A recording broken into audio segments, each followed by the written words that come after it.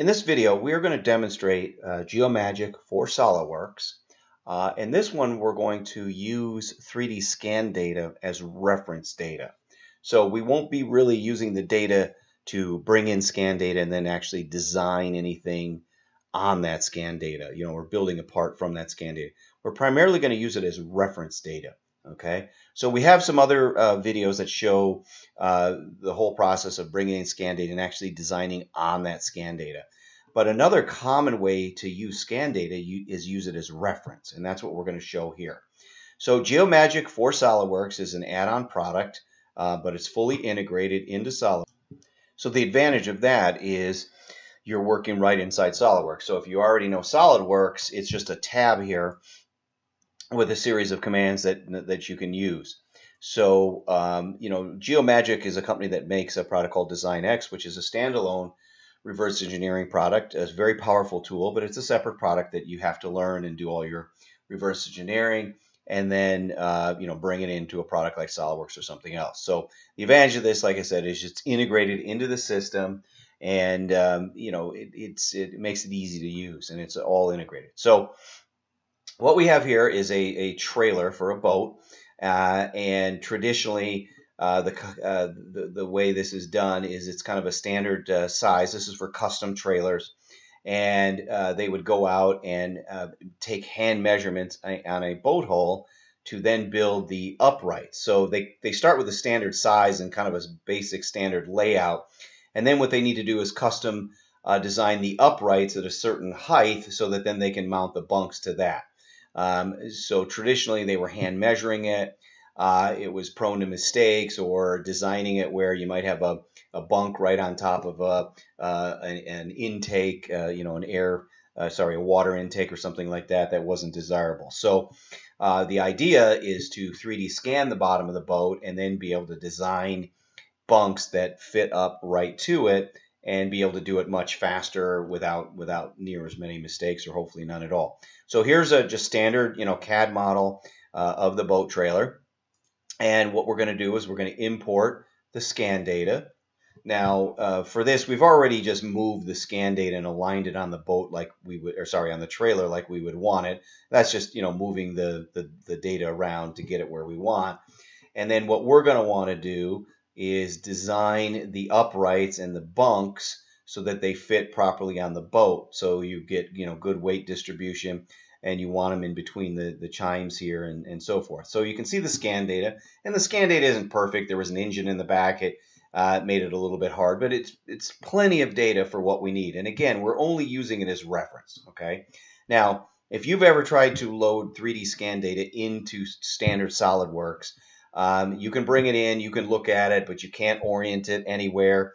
You can't cut sections through it. You can't even measure it. You can kind of look at it and maybe trace a silhouette around something, but that's really about it. It's very limited.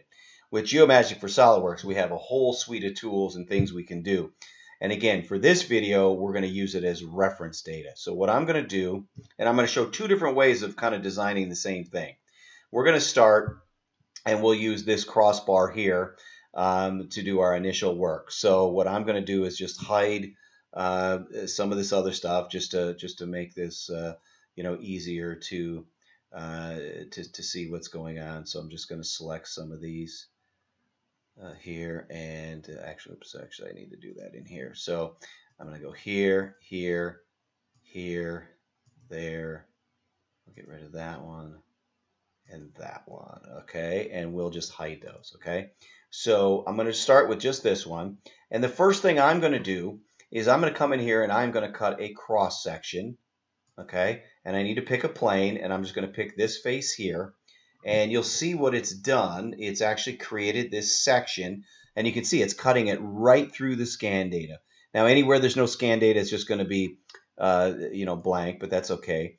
And what that's done, let's hide the scan data real quick. What that's done is that has created what we call, and if you look in the tree, it's called a mesh sketch. So it's kind of like, it's a sketch in SolidWorks. We label it a mesh sketch because all this is a polyline and just converted into construction geometry. And typically, we're just going to use this as reference. It's not enclosed. It's not perfect. It's not lines and arcs. It's just a polyline, okay? But it's going to be good enough for what we need, okay? So let's go ahead and get in a view kind of straight onto this. Okay, so now what we're going to do is we're going to go into the sketch mode of Solidworks. And what we're going to do is come in here, and we just want to draw a line from basically here to here, right kind of there in that middle. And we're going to then offset it, okay, because we want to have clearance away from the boat. Now, normally it'd be 1.5 inches for the bunk, but then we want about 1/4 inch for the bracket, which you'll see here at the end when we get done. So we'll want to go about 1.75, and we're offsetting the bottom of the boat for that allowance, okay? And we can just delete that line then. So we've just offset away for the bunk, and then a little bit of room for, there's an L bracket that mounts to the upright, and there's a little bit of adjustment in that. And then from here, now we're going to go ahead and just kind of center it, and we're going to run it, perpendicular here, and we'll do the same thing over here. And so, the beauty of this is we're just in the sketch mode of SolidWorks. Okay, so everything in here works, like normal SolidWorks. It's just sketching, and then I want to dimension between these two, and that needs to be 3.5 or whatever it is, and then let's trim this off. So however you like to sketch things. Again, you're in the SolidWorks sketcher at this point. Okay, so again, we're just using this mesh sketch as kind of a guide, but you can see how quickly we've designed that. Now let's go ahead and extrude it and pick this guy, and we want to go 1.5 thickness, and we'll hit OK. So let's bring back our scan data and just review what we just did. Okay, so literally in a matter of minutes, we have cut a section through the boat and designed an upright 1.75 inches away from the bottom of the boat, perpendicular basically to that area, and there's our first upright. So you can see how quickly we did that, versus if you were trying to measure under the boat, you weren't even really sure exactly where the crossbar was, because as this changes, if you're off too much, you're going to be too close, because our bunks are a little bit wider than the upright, etc. You can see here on the back of the boat, we've got some intakes and other stuff we know we're away from. These are just the jacks the boat was sitting on when it was scanned. It's not really part of it. So that's one way. I'm going to show now on the other side, similar but a different way of accomplishing the same thing. So for this side, we're going to build a surface, and then our upright, we're going to design it a little bit different. So we're going to go back to the Geomagic for SolidWorks, and we can either extract a plane or a freeform surface. I'm going to go ahead and do a freeform surface. Plane would probably work just as well, but what it's basically going to do is we are going to circle in or window in. I've got my lasso set here on the scan data, and we are going to then fit a surface just through this area. Okay, so you can add and subtract to this, so I can take some out, I can add some to it, but basically it's going to fit a surface through this red area and follow the shape of that scan data, and you can kind of see it's doing that. And we can make it a little bit bigger. I want it to kind of go beyond it a little bit, and hopefully it'll make sense here in a minute what we're doing. Okay, so what it's done, let's go ahead and hide the scan data. Okay, so it's fit a surface through that scan data in that area while I windowed in. Okay, and you're going to see here in a minute, I'm just going to use it as reference.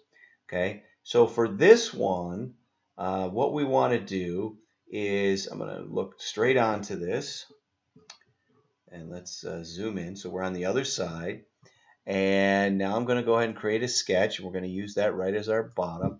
And for this one, we're going to have more of a C-channel shaped material. So I'm going to draw a line. And again, this could be stock stuff you've already got, created, and you just bring it in for the demo here. I'm just going to draw it. I'm not going to bother dimensioning it, but it's the same. It's we're in sketch mode, like you normally would be in SolidWorks. Okay, so I've drawn that this time right at the bottom, and you could offset up if you wanted to. Let's go now to our features, and we're going to extrude this guy up. We are going to go up to the surface, but we are going to offset, okay? And let's do our 1.75, okay? So just like the other side, okay? And let's go ahead and just take that. So you can see what we've done, similar to the other side. And again, let's hide that freeform surface. We don't need to see that. Let's bring our boat scan data back, and you can see what we've done, okay?